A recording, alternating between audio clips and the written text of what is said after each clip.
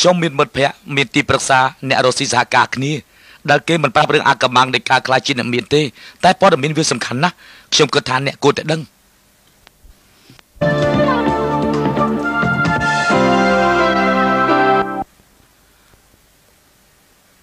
ខ្ញុំឈ្មោះ Robert Kiyosaki ជាកូនកាត់ជប៉ុនអាមេរិកការធំដីក្តីនៅរដ្ឋ Hawaii សហរដ្ឋអាមេរិកម៉ាក់ខ្ញុំជាគ្រូពេទ្យប៉ារបស់ខ្ញុំជាបណ្ឌិតផ្នែកអប់រំ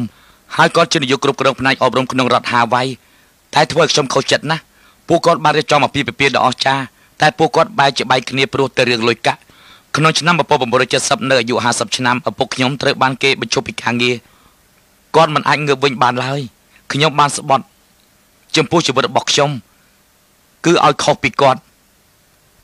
អាកំបាំងទី1សារៈសំខាន់នៃភាពវៃឆ្លាតខាងហិរញ្ញវត្ថុសាលាបច្ចុប្បន្ននេះយើងផ្ដោតការសិក្សាលើ SAT ការធ្វើតេស្តពីកម្រិតយល់ដឹងគឺជាអ្វីដែលយើងត្រូវស្វែងយល់ថាតើអ្នកបកកែសរសេរយ៉ាងណាអានបកកែយ៉ាងណាគឺជាជំនាញសំខាន់វាអាស្រ័យលោកអ្នកធ្វើល្អយ៉ាងណាផ្នែក SAT បន្ទាប់មកលោកអ្នកត្រូវសាកល្បងជំនាញផ្ទាល់ដូចជាលោកអ្នកធ្វើជាគ្រូពេទ្យមេធាវីប្រធានអគ្គិភ័យលេខាធិការឬក៏អ្វីក៏ដោយដែលជាការវឹកវើអាជីពប៉ុន្តែអ្វីដែលខ្ញុំហៅថាសាលាមិនបានបរៀននោះគឺភាពវៃឆ្លាតខាងហិរញ្ញវត្ថុយើងមិនបានពិភាក្សាពីប្រធានបទប្រាក់នេះនៅតាមសាលាទេគឺសាលាគ្រាន់តែបណ្ដុះបណ្ដាលយើងឲ្យក្លាយជានិយោជកដ៏ល្អមួយរូបប៉ុណ្ណោះមិនមែនជាអ្នកវិនិយោគទុនដល់ប្រកែវៃឆ្លាតខាងហិរញ្ញវត្ថុទេតើអ្វីទៅជាភាពវៃឆ្លាតខាងហិរញ្ញវត្ថុនេះបើយើងប្រគល់ប្រាក់$10000ឲ្យទៅមនុស្ស100នាក់យើងឃើញថាមួយឆ្នាំក្រោយមក 80% នៃពួកគេគ្មានសល់អ្វីនោះទេ16% ដែលត្រូវបានគេឲ្យប្រាក់10000ដូចគ្នាគឺបាន$50,000ដែល$50បានពីការប្រាក់ដែលដាក់ក្នុងធនាគារ4% ទៀតក្នុងការប្រគល់ប្រាក់$10000ដូចគ្នាគេចេះយកទៅប្រើលើការវិនិយោគអចលនវត្ថុឬក៏វិនិយោគផ្សេងទៀតគេបានដល់ទៅ$20000ឬក៏$1,000,000ឬក៏ច្រើនជាងនេះទើបខ្ញុំហៅថាអ្នកវៃឆ្លាតខាងហិរញ្ញវត្ថុដូច្នេះនៅសាលាយើងរៀនអានរឿងនេះតែយើងមិនបានរៀនពីចំណេះដឹងហិរញ្ញវត្ថុភាពវៃឆ្លាតខាងហិរញ្ញវត្ថុនៅសាលានោះទេខ្ញុំបង្កើតក្រុមហ៊ុនមួយមានឈ្មោះ Auther នៅឆ្នាំ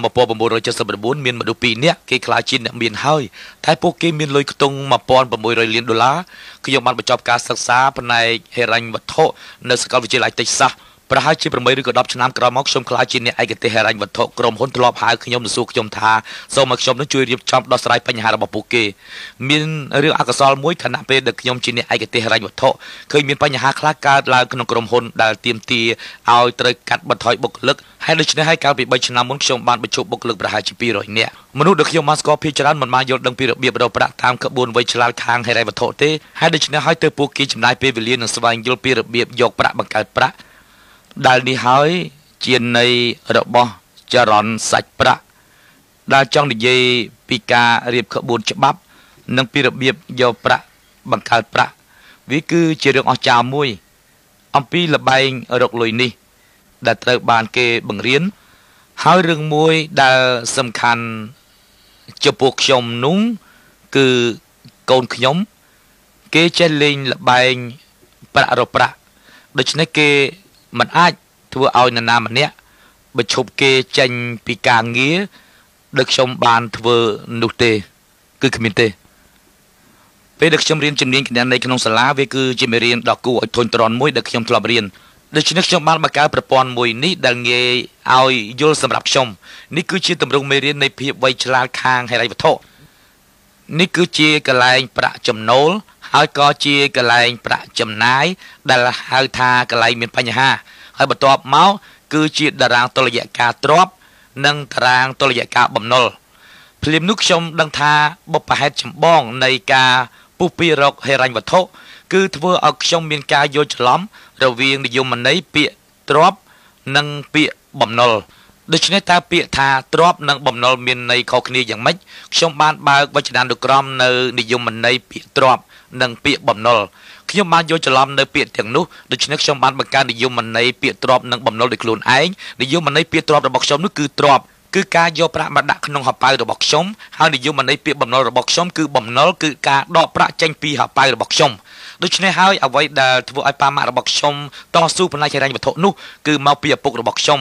ដែលខាងធនាគារភ្នាក់ងារអចលនវត្ថុប្រាប់ឪពុកខ្ញុំថាផ្ទះខ្ញុំគឺជាទ្រព្យប៉ុន្តែធៀបពិតបើផ្អែកទៅតាមនិយមន័យរបស់វាគឺផ្ទះខ្ញុំគឺជាបំណុលហើយឪពុកខ្ញុំក៏ថារថយន្តជាទ្រព្យតែការពិតរថយន្តជាបំណុលបើការយល់នេះនៅតែច្រឡំខ្ញុំនឹងបញ្យល់បន្តទៀត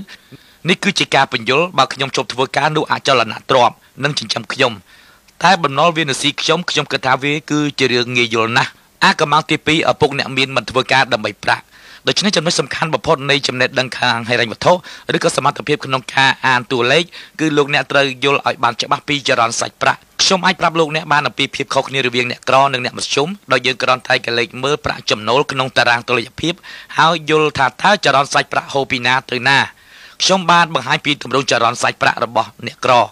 ជានិច្ចកាលអ្នកក្រមានការងារមួយហើយប្រាក់ចំណូលដែលបានមកពីការងារត្រូវបានធ្លាក់មកកន្លែងចំណាយពួកគេបង់ថ្លៃឈ្នួលផ្ទះឬក៏ម្ហូបអាហាររួចប្រាក់ក៏ចេញក្រៅពីខ្ទង់ចំណាយហើយនេះគឺជាទម្រង់ចរន្តសាច់ប្រាក់របស់អ្នកក្រទម្រង់ចរន្តសាច់ប្រាក់របស់អ្នកមធ្យមឬក៏លើមធ្យមវិញនោះគឺមានការខុសគ្នាបន្តិចពីទម្រង់ចរន្តសាច់ប្រាក់របស់អ្នកក្រគឺថាប្រាក់ចំណូលចូលតាមផ្លូវនេះហើយចំណូលខ្លះទៀតនោះគឺត្រូវចំណាយលើការបង់ប្រាក់រំលោះចូលធនាគារលើរថយន្តលើប័ណ្ណឥណទានរួចឡើងតាមផ្លូវនេះចូលតាមតារាងចំណាយហើយចុងក្រោយគឺចេញទៅក្រៅដូច្នេះអ្វីដែលលោកអ្នកបានឃើញនៅទីនេះគឺទម្រង់ចរន្តសាច់ប្រាក់របស់អ្នកក្រធៀបទៅនឹងទម្រង់សាច់ប្រាក់របស់អ្នកមធ្យមដូច្នេះទម្រង់ចរន្តសាច់ប្រាក់របស់អ្នកមានវិញគឺមានលក្ខណៈផ្សេងពីអ្នកក្រនិងអ្នកមធ្យមត្រង់ថាទម្រង់សាច់ប្រាក់របស់អ្នកមានហូរចូលពីប្រអប់ទ្រព្យសិនទើបទៅកាន់ប្រអប់ចំណូលដូច្នេះក្នុងគណៈពេលដែលអ្នកក្រនិងអ្នកមធ្យមកំពុងផ្ដោតអារម្មណ៍ទៅលើប្រាក់ចំណូលអ្វីដែលអ្នកមានផ្ដោតអារម្មណ៍នោះគឺប្រអប់ទ្រព្យទៅវិញ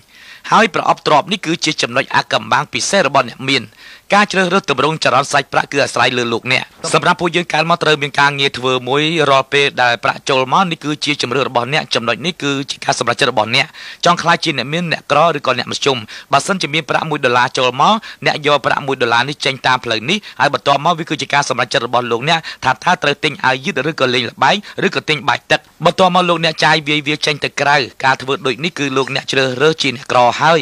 យផ្ទុយពីនេះបើលោកអ្នកបង្កើនការចំណាយឬក៏មានលុយច្រើនជាងនេះដើម្បីជ្រើសរើសទិញផ្ទះថ្មីទិញឡានឬក៏ទៅកំសាន្តដោយប្រើប័ណ្ណឥណទាននោះលោកអ្នកនឹងជ្រើសរើសធ្វើជាអ្នកមធ្យមហើយតែបើពេលប្រាក់ចូលមកលោកអ្នកយកវាទៅដាក់នៅក្នុងប្រអប់ទ្រព្យនោះលោកអ្នកសម្រេចចិត្តថាតើលោកអ្នកចង់ខ្លាចជាអ្នកមធ្យមអ្នកក្រឬក៏អ្នកមានដែលយកវាដាក់ចូលក្នុងប្រអប់ទ្រព្យចំណុចនេះលោកអ្នកជ្រើសរើសធ្វើជាអ្នកមានហើយជំរឿនសម្រេចទៅលើលោកអ្នកមិនមែនអ្នកដទៃទេអាកំងទី3អ្នកមានគិតតែពីអាជីវកម្មរបស់ខ្លួនឯងកាសែតមុននេះលោកអ្នកបានជួបជាមួយនឹងលោក Kate Cunningham រួចទៅហើយគាត់បន្តប្រាប់ខ្ញុំពីរឿងដែលគាត់ជានិស្សិតថ្នាក់អនុបណ្ឌិត MBA មានបរិសុទ្ធសាម្នាក់ឈ្មោះ Ray Kroc គឺជាអ្នកបង្កើត McDonald គាត់បានឡើងទៅនិយាយក្នុងថ្នាក់រៀន MBA ហើយសួរសិស្សទាំងអស់គ្នាថាតើខ្ញុំធ្វើការរកស៊ីអ្វីសិស្សទាំងអស់ឆ្លើយយ៉ាងលាន់មាត់ថាអេរ៉េពិតណាស់យើងទាំងអស់គ្នាដឹងថាជំនួយរបស់លោកនោះគឺ Hamburger ហើយគាត់និយាយថាទេជំនួយរបស់ខ្ញុំគឺមិនមែន Hamburger ទេជំនួយរបស់ខ្ញុំគឺអចលនវត្ថុអ្វីដែលលោករ៉េកំពុងនិយាយនោះគឺថាជំនួយរបស់គាត់មិនមែនលក់ hamburger ទេតែនៅត្រង់នេះជំនួយរបស់គាត់គឺអចលនវត្ថុដោយនៅពេលដែលខ្ញុំសួរទៅមនុស្សភាគច្រើនពីមុខជំនួយរបស់ពួកគេថាតើពួកគេរកស៊ីអ្វីឧបមាថាខ្ញុំសួរទៅអ្នកធ្វើការធនាគារគេឆ្លើយថាអូជំនួយរបស់ខ្ញុំគឺធនាគារអាជីពរបស់ខ្ញុំគឺធនាគារហើយសួរទៅវិជ្ជបណ្ឌិតថាតើរកស៊ីអ្វីក៏ឆ្លើយថាជាវិជ្ជបណ្ឌិតវាគឺជាកំហុសដែលគេយល់ថាពួកគេជាវិជ្ជបណ្ឌិតតែអាជីពរបស់លោកអ្នកគឺលោកអ្នកធ្វើការដើម្បីប្រាក់តែចំនួនវិញគឺត្រូវឲ្យប្រាក់ធ្វើការឲ្យលោកអ្នកវិញហើយចំនួននេះជាហេតុផលដ៏សំខាន់ដែលមនុស្សម្នាជាច្រើនពុះពៀដើម្បីប្រាក់ដោយពួកគេមិនសូវខ្វល់ខ្វាយអំពីការរកស៊ីរបស់ខ្លួនឯងទេតែបែរជាពួកគេខ្វល់ខ្វាយតែពីអាជីវកម្មរបស់អ្នកដទៃទៅវិញយើងមកមើលតារាងម្ដងទៀតនៅត្រង់នេះជាអាជីពរបស់លោកអ្នកឬក៏លោកអ្នកជានិយោជិកលោកអ្នកធ្វើការឲ្យអ្នកដទៃឬក៏ធ្វើការឲ្យម្ចាស់ភាគហ៊ុននៅទីនេះលោកអ្នកកំពុងធ្វើការឲ្យនាយកដ្ឋានពន្ធដារទីនេះអ្នកកំពុងតែធ្វើការឲ្យរដ្ឋាភិបាលហើយនៅទីនេះបើសិនជាអ្នកទិញផ្ទះនោះអ្នកធ្វើការឲ្យធនាគារហើយព្រោះអ្នកត្រូវបង់រំលោះឲ្យធនាគារ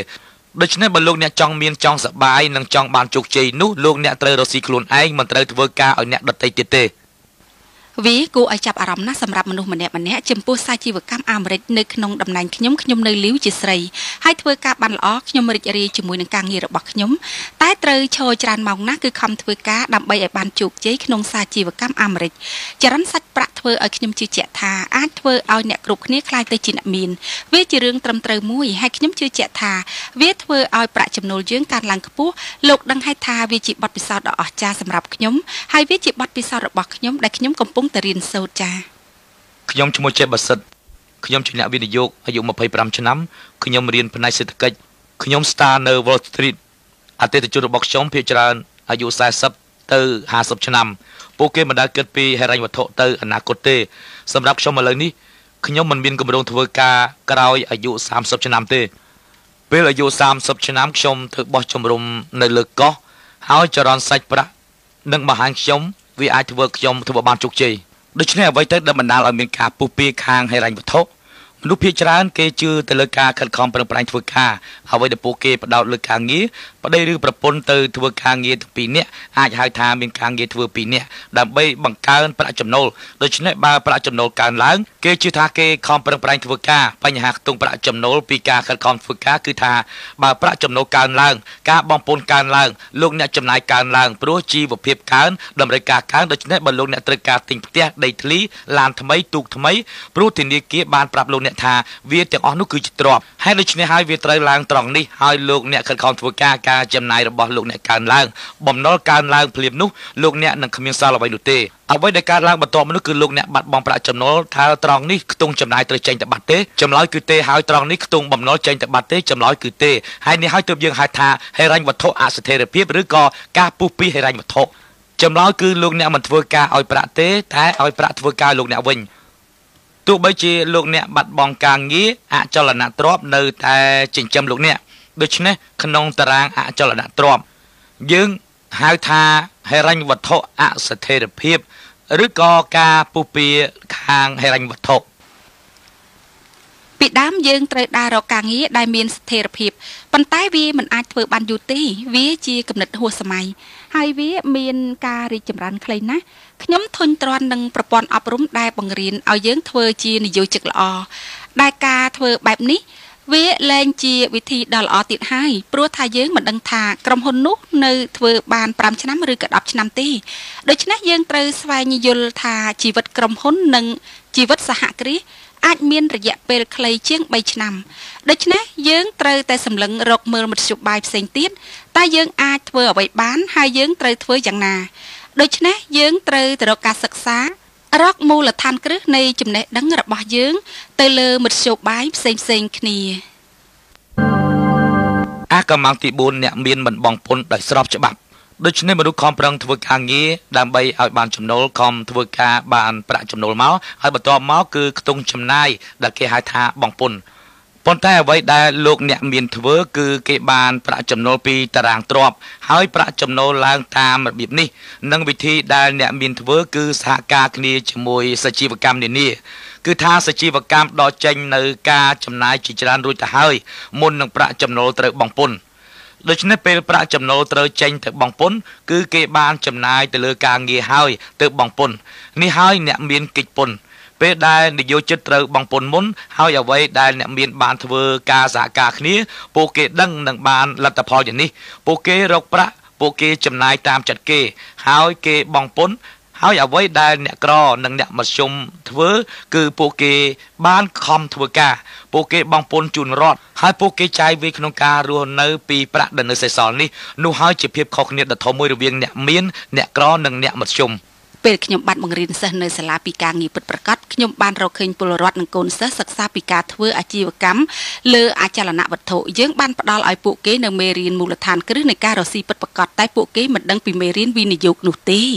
មែនទេដូច្នេះពួកយើងរំភើបចិត្តពុនពេកណាពីលបែងចរន្តសាច់ប្រាក់នេះព្រោះឥឡូវនេះយើងបានបរៀនសិស្សតិចតួចណាស់ពីមូលដ្ឋានគ្រឹះពីរបៀបវិនិយោគនិងហិរញ្ញវត្ថុដូច្នេះយើងត្រូវបរៀនពួកគេឲ្យយល់ដឹងឲ្យបានច្បាស់ពីបញ្ហានេះដើម្បីឲ្យពួកគេយកទៅធ្វើការអនុវត្តក្នុងជីវិតពិត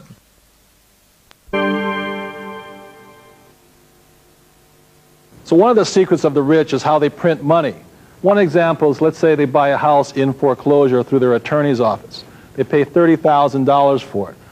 They mark it up to market value, which is, let's say, $60,000. So they sell it for $60,000, and what they have is in $30,000, which they take back in the form of a note or an IOU. So they've created now $30,000 in their asset column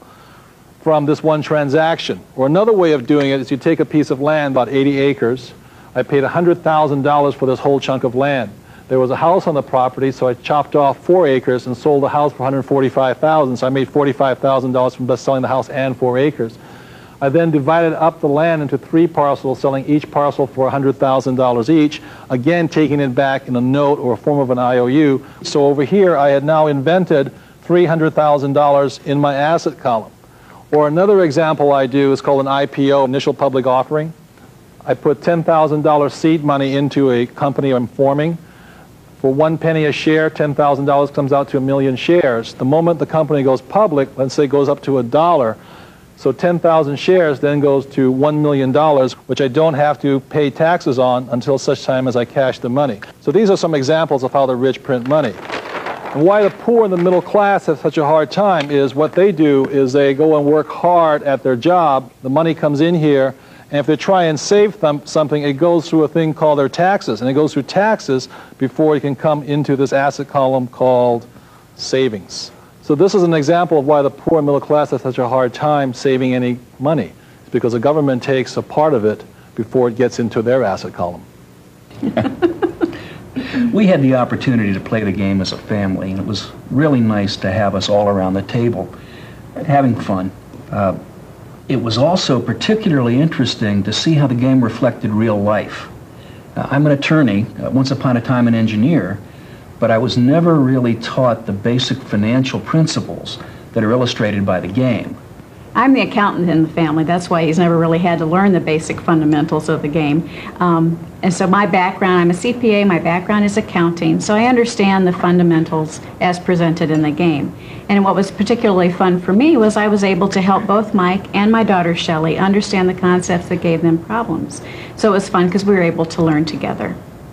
I'm a college student. In school you really don't learn much about money and financing, and I was surprised how much I really enjoyed this game. I learned a lot about investing money and financing, and I really enjoyed it. It was a lot of fun. So a couple of years ago I wrote a book called If You Want to Be Rich and Happy, Don't Go to School. It was an international bestseller. And many people think I'm anti-education. Nothing could be further from the truth. As I said, my profession is education. I'm a teacher. I love learning. And so I think scholastic aptitude, which you go to school for, is important, as well as professional aptitude, ability to be an attorney, a lawyer, a doctor, or a secretary. Very important skills.